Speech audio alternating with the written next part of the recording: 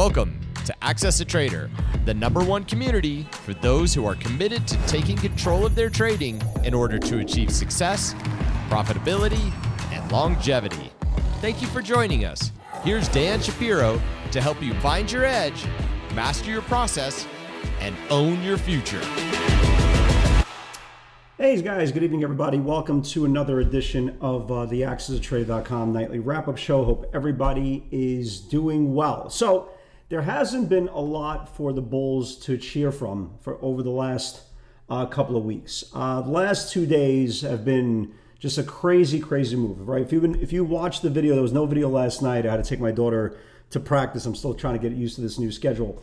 But if you watch the video on Tuesday, right, we talked about, we've been here before, right? The market's broken our hearts. We've been here before. We're going to give the market the benefit of the doubt, but let's hope for the best. And, you know, you saw almost like a video game-ish move for all you guys who are gamers, or your kids are gamers, right? Like Madden. Everybody loves Madden. It's been a series for years and years. Me and my son playing for years and years and years. And the one thing in Madden, you can start putting up stats that are like video game like, and you're like, oh God, this is just so not realistic. And after a while, you get frustrated with the game. The Dow Jones Industrial Average put up 1,500 points in the previous two sessions, which is video game-esque, considering how the market's been trading, considering how the same news flow has been circulating over for the last year or so. It was very impressive. And going into today's session, we were like, well, you know, at Morning Strategy, we talked about, well, you know, we could probably see an inside day today. Number one, there was a Jewish holiday today, Yom Kippur, so a lot of our Jewish friends were off. So you're probably going to see smaller volume. You're probably going to see stocks trade in a range.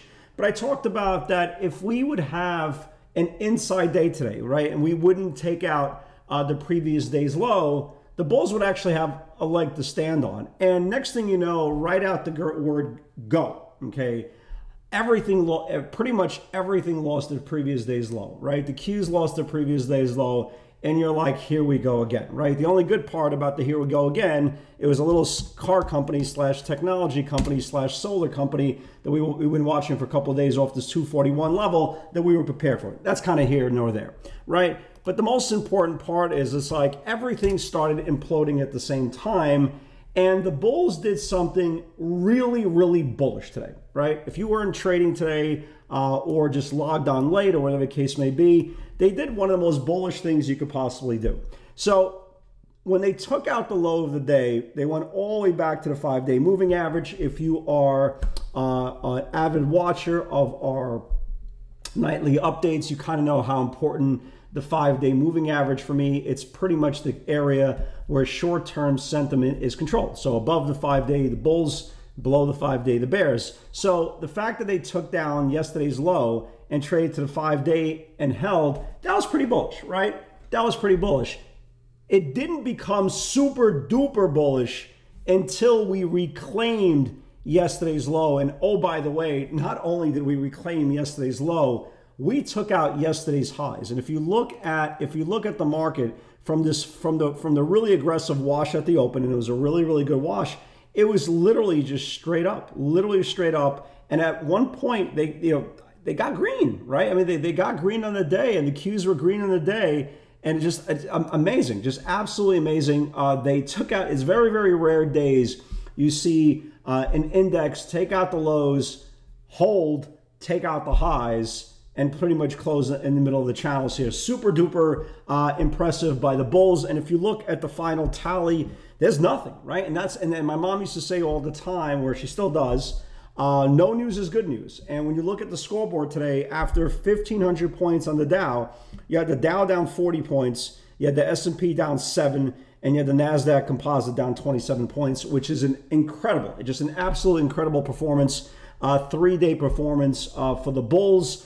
Obviously, if you're a bear, you already know kind of the line in the sand to the downside, which is going to be today's low of this 275 level. Very important in case this rally stalls out and starts turning down. But again, you know, by no stretch of the imagination are the bulls out of the woods. Not even close. But you're not going to see any more bullish action or more aggressive bullish action that you've seen not only in the 2 days after coming since the worst month since March of 2020 for the S&P. You're not going to see more of an aggressive picture on any 3-day move than we did on the NASDAQ 100. And the same thing, you can make a case with the S&P. S&P didn't quite lose its previous day's low, but it did take out the previous day's high, got rejected off the 20-day.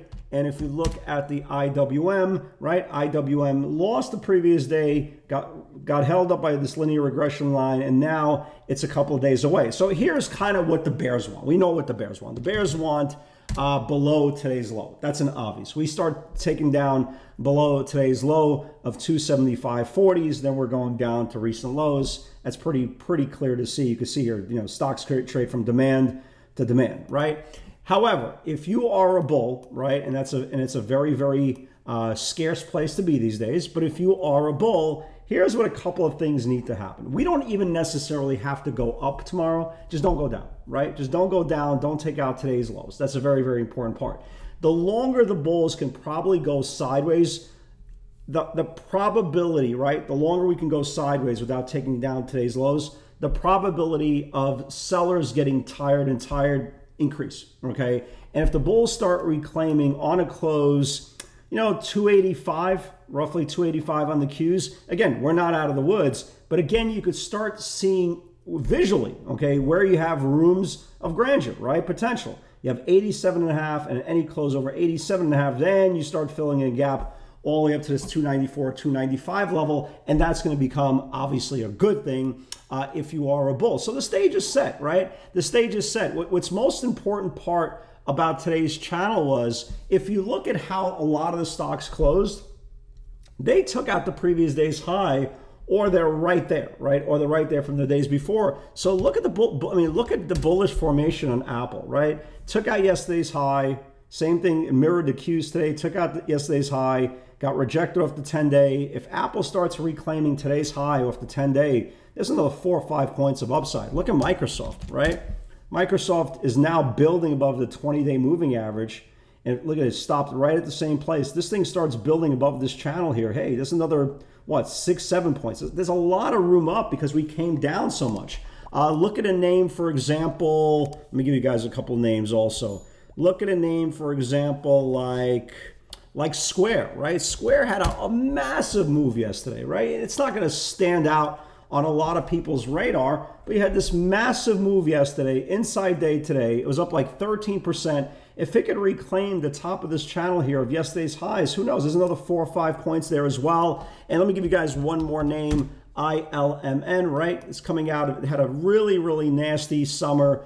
Went sideways. If it could just take down this whole range here, who knows? Maybe it could start its next leg up. One name I do like on the short side, look at BJ Wholesalers, right? This is, it never rallied, got rejected yesterday, and it's sitting right on the 50-day moving average, just in case the market starts to sour tomorrow. Let's definitely keep an eye on that one as well. But there's a lot of names that look really, really good. Look at names like, for example, like Snow, right? Snow looks really, look at Snow's chart. This thing looks really, really good. It's very, very close, busting out this whole formation here. That looks very good. So the key for tomorrow for the bulls, sometimes you have to kind of split hairs, when discussing and trying to analyze a day. The key for the bulls for tomorrow, don't give up the previous day's low. That is today, right? And if they can, start building above today's high, and that will be super duper bullish. Perfect scenario, obviously, they wash out in the morning, trap some shorts on rising 60-minute support, confirm that rising 60-minute support, and off and running. We shall see, said the blind man. We shall see. Guys, I got to cut it a little bit short. My daughter has another practice. Guys, good night, everybody. God bless, and I will see you all tomorrow. Take care.